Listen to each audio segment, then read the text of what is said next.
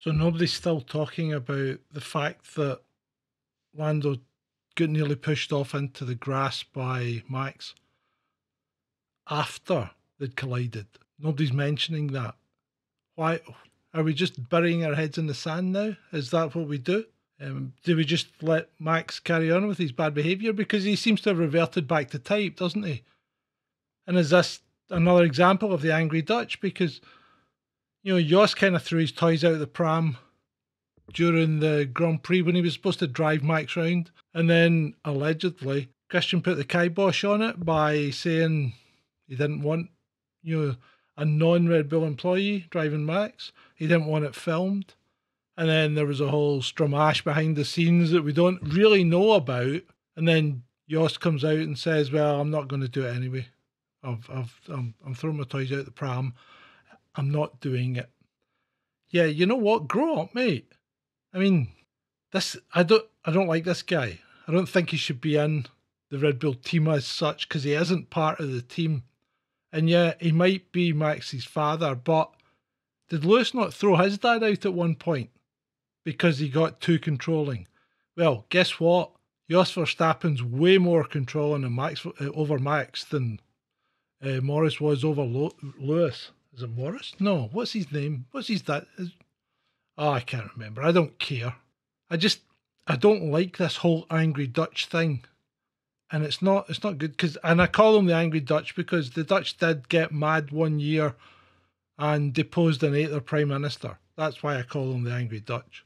Yeah, you heard that right. But more than that, is this a bubbling undercurrent of what's going on at Red Bull? Is Christian going to keep digging at Jos? Is Jos going to keep digging at Christian? If so, that's a pretty toxic environment. I think the toxicity in that team is evident for all to see now. They're going backwards. And the only reason they're not going backwards in the points is because Max Verstappen is driving the wheels off the car. Literally driving the wheels off the car and other people's. He's back to the you shall not pass at any and all costs, even if it means me losing my race. You're not overtaking me. And remember, he did that stupid thing in the Spa simulator sim race when he ran that other guy off the road because he span him earlier in the lap. You know what? Grow up. You're driving the fastest cars in the world. You're getting paid some of the highest wages in the world. Can we not expect you to actually behave like actual human beings? You're role models for many, many people. So grow up, get a grip, and get your job done. Stop acting like little boys, spoiled rich little boys. And it's not hard because, and I don't like Lewis Hamilton. Hands on the table, I've never been a great fan of him. And he is a whiny bitch, but they all seem to be a whiny bitch once they get in the car and they've been a world champion. They're always whining about something. Even Alonso, who I like, they're always whining about something when it's not going their way. But Lewis really nearly always whines about the car, right? He doesn't then, start whining about everything else. And he doesn't really behave that badly. He's robust, but he always gives people that racing room, I think. And I can't believe I'm saying this. I'm defending Lewis Hamilton. Well, I'm not defending him because he's not on a charge here, but I'm not defending Max Verstappen.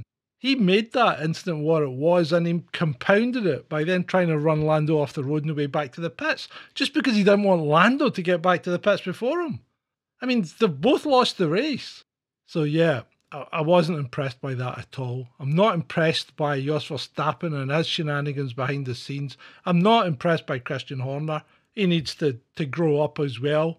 He's a middle-aged man. For God's sake, get a grip. You've got a family. What are you trying to prove? Are you trying to prove something? Are you having to use little pills to get it? Just grow up, mate. Grow up. And I think this is why Adrian Newey's left, because he doesn't want any part of that, and I can understand that. Because certainly, call Adrian Newey what you like or whatever, but he is no doubt a genius, and to my view, seems to be the quintessential English gentleman, and that's why he's left, because he doesn't want tarred by this brush. And I think he's going to end up at Aston. I still do. It's just down the road. He doesn't need to move. he's what, 65 or something? He's coming on in years, so why would he want to move to Italy? Unless he wants to move to Italy. But that's a different ballgame altogether, working for the Italians. Yeah. And you can just imagine if you came out with a bad car, because it can happen, Even Adrian Newey can design a bad car. So what happens if you come out with a bad car and the tifosi and the Italian press would just go nuts, wouldn't they? Yeah, I wouldn't fancy being on the end of that. Whereas if he goes to Aston Martin, it can only go up, really, can't he? And what's going on with Fernando Alonso? Why the big slump? Is he just fed up? I don't know. And certainly when you give Fernando a car that doesn't perform, he will drive it as hard as he can, but he will moan about it. And yet he put in the fastest lap of the race in Austria. So, yeah, I don't know. I don't know what's going to happen at the British Grand Prix. I need to bone up on it. I'll give you an update before it. But yeah, it's crazy. Oh, the British Grand Prix. There's one thing that the Max Verstappen and Lando Norris stramash has helped. British Grand Prix ticket sales have gone sky high. They've gone through the roof because people want to go and see the next installment. So, a bit of a collision and fighting is always quite good.